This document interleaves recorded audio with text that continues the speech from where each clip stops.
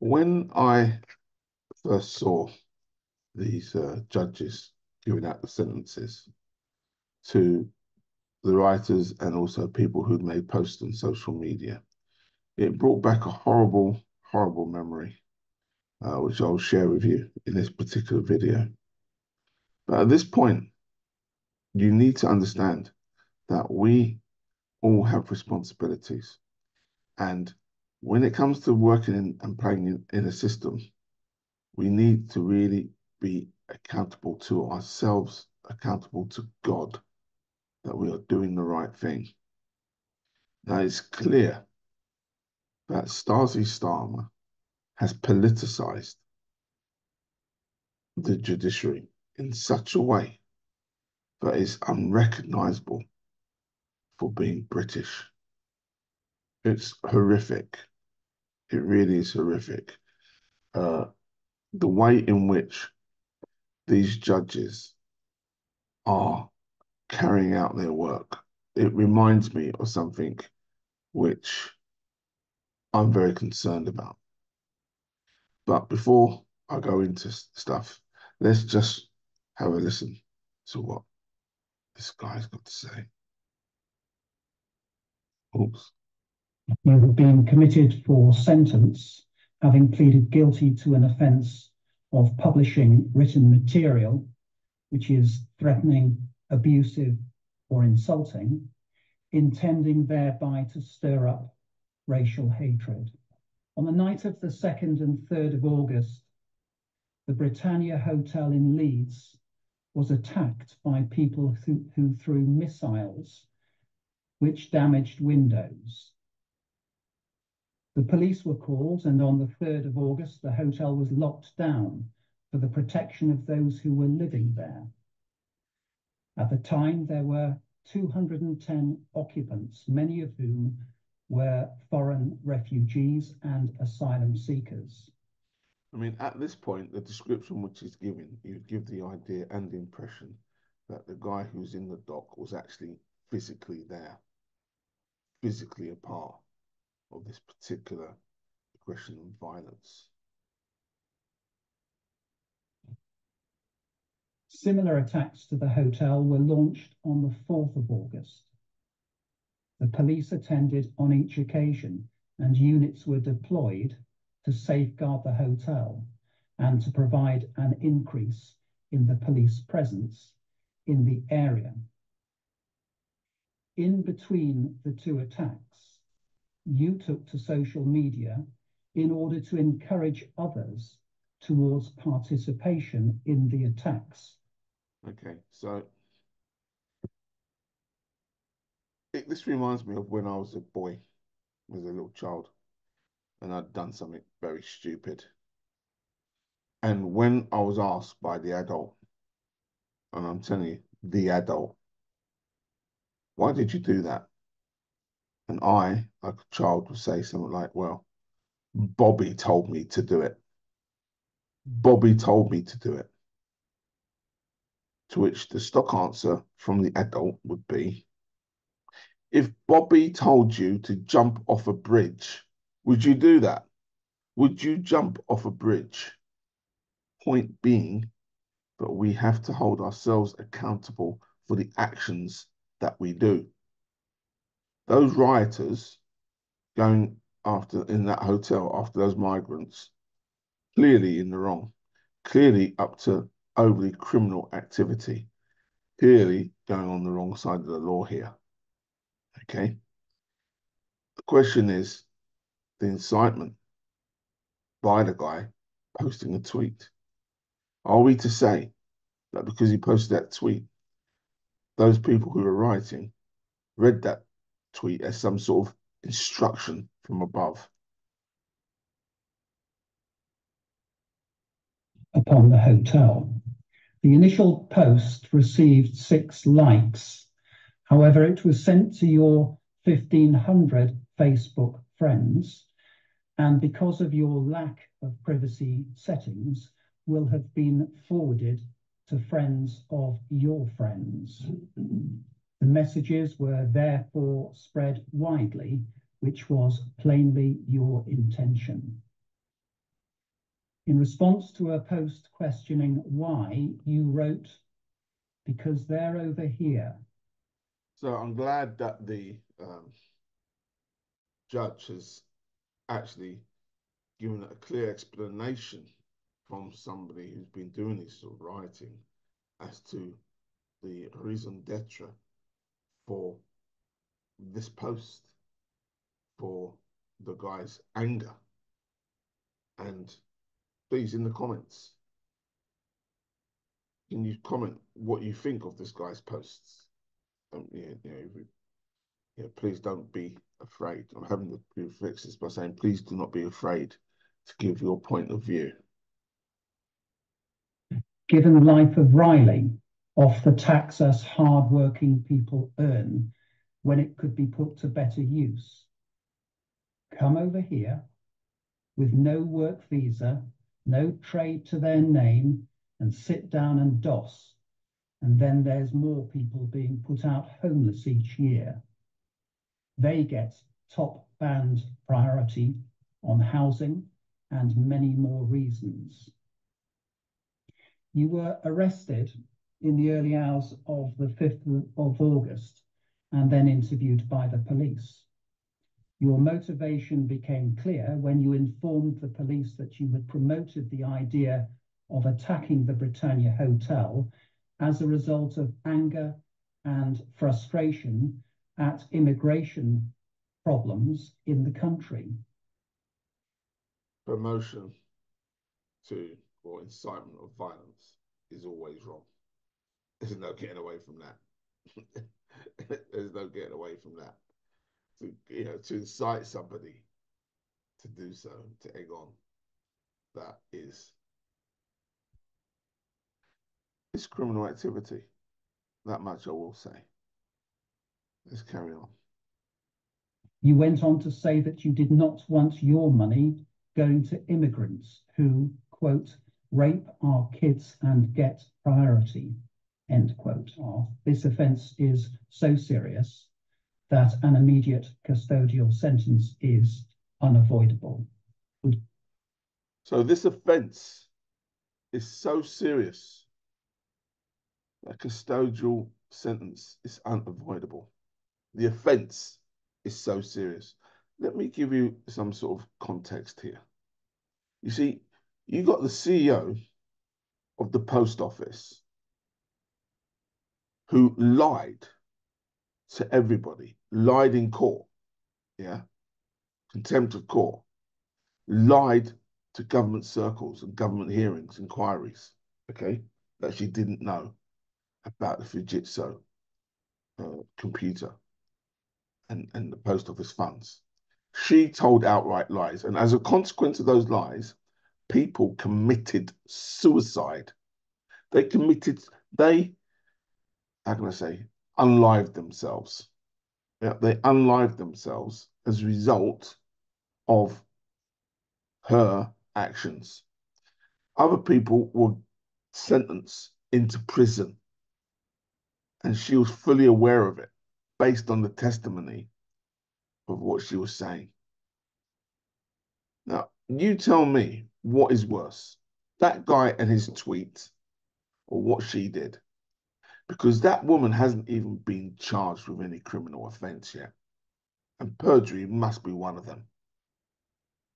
Yeah, I don't know how you would feel if any of your relatives unlived themselves, unlived themselves because of a lie perpetuated by somebody who knew what the truth were, but was more concerned about covering up her tracks, okay, and making herself look good like a big CEO ought to be, yeah, and telling the truth. You see, there's no balance here in the law. What we got here is a class thing going on at the same time, yeah. So this lady, I can't remember her name now, she of a different class, money class, middle class. So her punishment is she is persuaded under duress to give up her knighthood. That's the punishment. People have died as a basis of her actions. People have been imprisoned on the basis of her actions. But there's no judge like this guy here saying that the gravity of what she's done deserves a custodial sentence. Man, she didn't even get a parking fine. Not even a parking fine. Let's continue. Do you stand, please? The sentence that I pass has been reduced by 1/3 to reflect your guilty plea. The sentence is one of 20 months imprisonment. You will serve up to 1/2 of your sentence in custody before you are released on license. Okay, so that's his sentence, what he's getting. Yeah, way out of order. But let's move it on a bit, shall we? Let's go. Let's go to the next situation.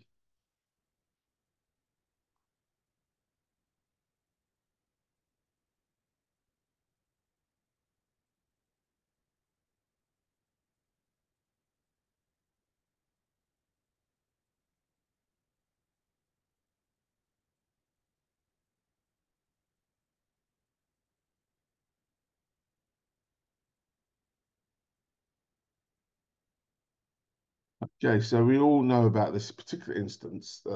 Very interesting how the CCTV footage, when it came out, it wasn't shown in chronological order. For some reason, they decided that they were going to show the second half of that incident first.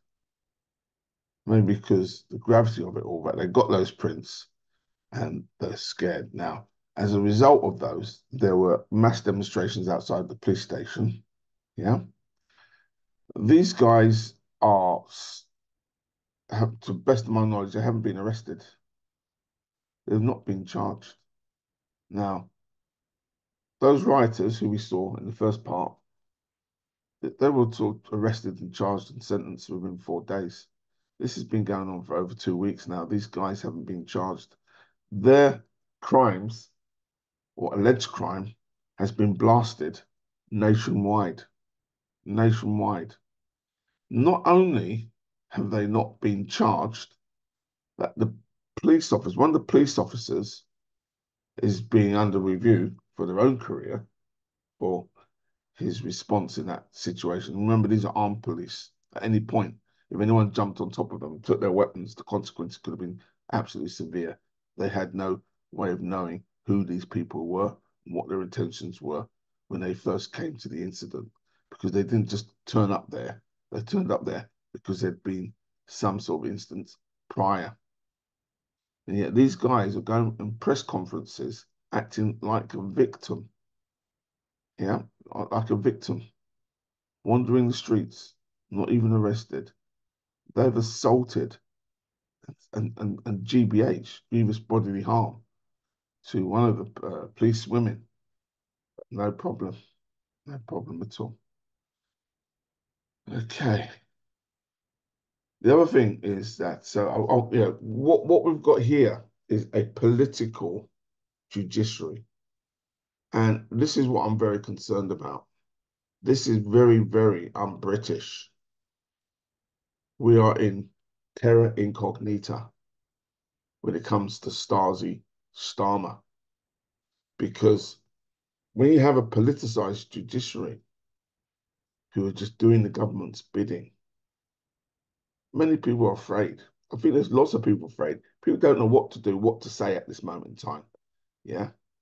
There's like a terror going on. This is only 5 weeks into Stasi Starmer's administration. And we need to be aware. I said this in my last video, but we need to be aware that Hitler came in through democratic views, it means, yeah. It wasn't, it wasn't a coup, it wasn't violence. He was voted in.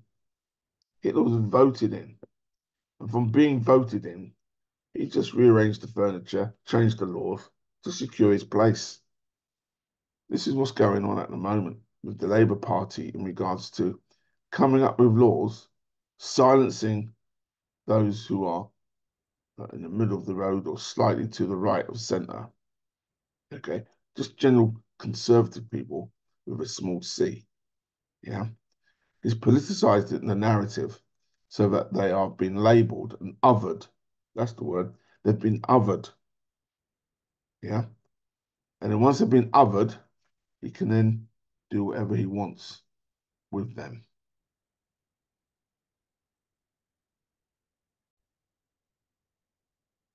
When you get that politicization of the judiciary, you get this, what I would call Roland Frizzler effect. Watch. August 1944. The first resistance trials began. Hitler orders them filmed and shown to troops and civilians as a warning. Technicians plead with the presiding judge, Roland Freisler, not to shout. They cannot record the sound properly. Freisler, ex-Bolshevik, admirer of Wyszynski, is a rabid Nazi. The Gestapo has done everything to break the defendants. Once proud Field Marshal Erwin von Witzleben has his false teeth taken from him, is not permitted to wear a belt or suspenders.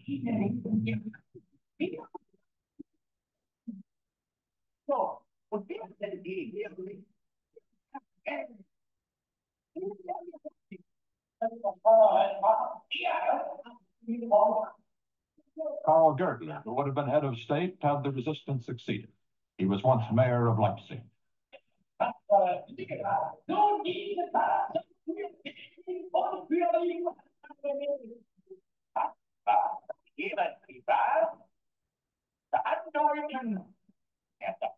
Ulrich von Hassel, resistance foreign affairs advisor. Hitler had dismissed him as German ambassador to Italy.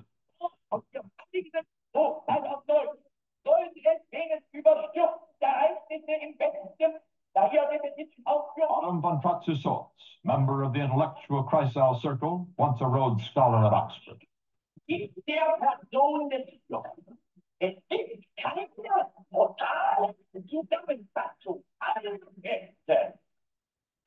Count Schwerin von Schwanenfeld, liaison between the military and civilians in the resistance, former aide to Witzleben. He dares to mention Nazi murders in Poland. And you all of them?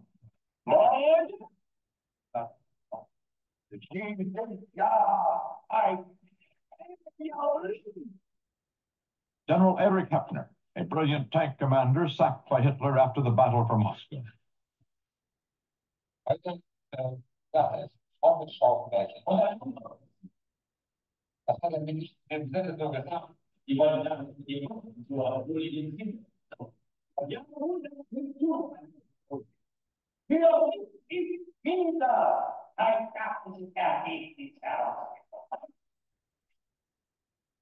The verdict is as expected, death for all.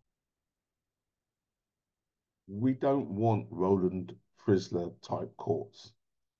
We don't, the difference, that Roland Frizzler, that Nazi judge, was acting the way he did because of the plot, I think the July plot against Hitler and the bombs. Those people were tried. I think in any country they would be tried, if you like. But as we all know, that was a show trial.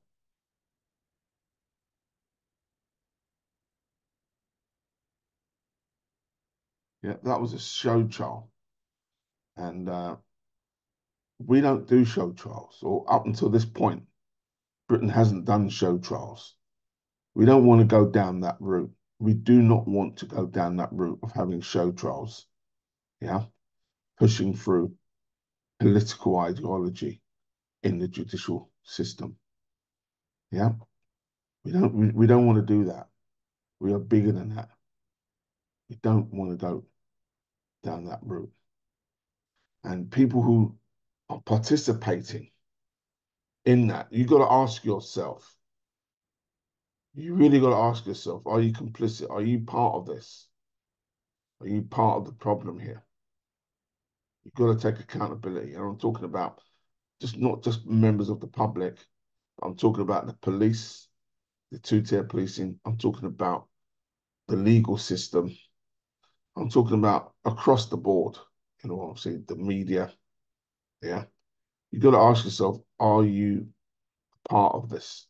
Are you a part of the problem? That's it, guys. That's all I've got to say. Over and out. Yeah.